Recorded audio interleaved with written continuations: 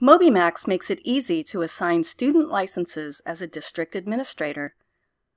Once your district has purchased MobyMax licenses, you will need to assign these licenses to your students so they can take full advantage of everything Moby has to offer.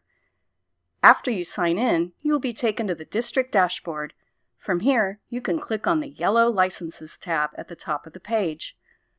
On this page, you will see the total number of licenses purchased, the number of assigned and unassigned licenses, as well as the types of licenses.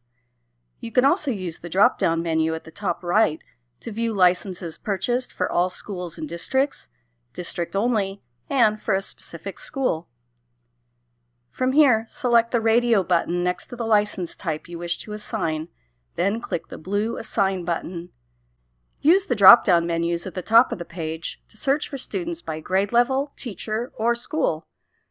Check the box next to the names of the students you wish to assign a license to, or click the box next to Student Name to assign licenses to all the listed students. Then click the blue Assign License button at the top of the page. The students' teachers will be notified once you assign the licenses, giving them immediate access to all the included MobyMax features. MobyMax makes it easy for district administrators to give teachers and students powerful tools to find and fix learning gaps.